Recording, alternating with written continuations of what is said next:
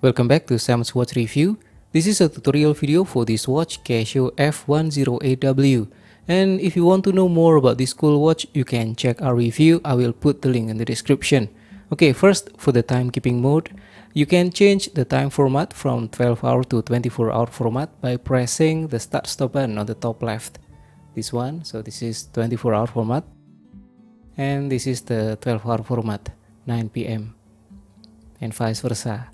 Okay, next, to activate the backlight, you can just press the light button on the right part of the watch, right side of the watch, okay? And then for the LCD check, you can just press all the three buttons at the same time. And the trick is to press the start-stop button a bit earlier or the light button a bit earlier and then the other two after that. So you might want to hold the watch in this position and yeah, press this one first and then the other two, okay?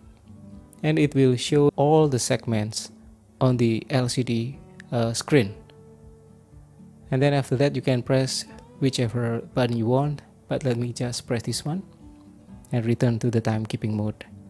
And then the next one is the Casio Check, which is common for many 3 buttons Casio like this one, and then the W to 17 to 18 to 19 and F108W and so on. So to do that, press and hold the start-stop button.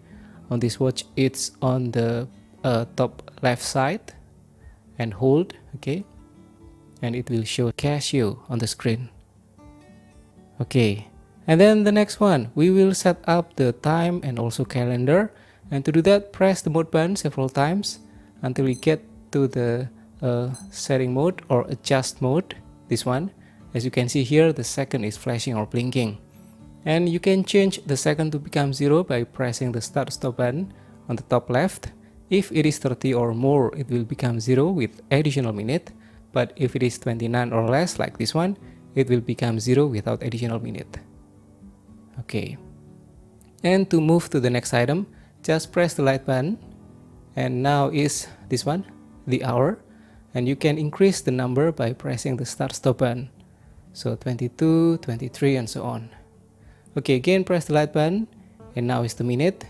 Again, use the start-stop button on the top left to increase the number. Okay, and then again the light button, and now is the month, March. You can increase using the start-stop button, April, May, June, and so on. Okay, and then press again the light button, and now is the date, 23. So you can also use the start-stop button to increase 24, 25, and so on. Again the light button, and now is the day, Saturday. You can use the start-stop button to increase or to move forward, Wednesday, and so on. Okay, and then press again the light button, and it will return to this one, the setting of the second. And if you're done with the setting, you can just press the mode button, and now it will return to the timekeeping mode. For the next mode, the alarm, just press the mode button, and it will show us this one, AL, meaning the alarm.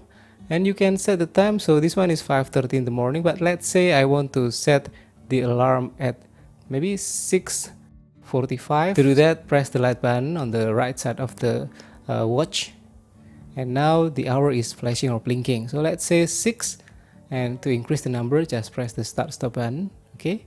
And then let's move to the minute, and to do that, press the light button, 30. So let's say 6:45. So to do that, press the start-stop button and hold, in this case, until nearing 45, and then I press one by one. So now 6:45. Okay, and if we press again the light button, it will finished. Okay, and now you can select which features are active. So this one is the alarm is active, but the hourly signal or hourly chime that gives a beeping sound every changing of the hour is not active. So this one is only the alarm. And if you press the start-stop button at this screen, now it's showing that this is the bell, meaning that the hourly signal or hourly chime is active, but the alarm is not. Okay, if you press again once more, both are active, the alarm and also the hourly signal. Press again and both are not active. So in this case, for this video, I will show you if both are active. Okay, and yeah, that's all for the setting of the alarm. Anyway, for the alarm, this watch also has the alarm sound check. And to do that, press and hold the start stop button, and it will give the alarm beeping sound.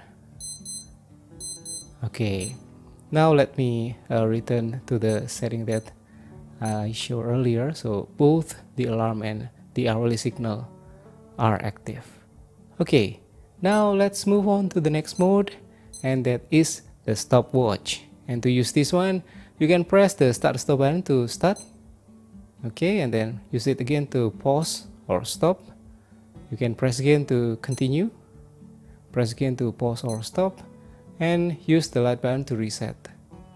Okay, you can also use it for split time. So press the start stop to start, and then use the light button to split. So now 3:27. If I continue, or if I push the light button, it will not continue to 3:28 because now the time is running in the background. So I can jump to the latest time that is running in the background. Okay, and if you want to stop or pause, use this one, the start stop button. Okay, and press the light button to reset. And actually there's also another way to use the stopwatch, but that's rarely used, so we will just skip that one. Okay, and yeah, that's all for the settings and also operations of this watch. And thank you for watching. I hope this covers all the setting and operation that you need. And if you have anything to add, just put in the comment below. Anyway, if you like this video, don't forget to click like, subscribe, and I will see you again in the next video. Have a great day.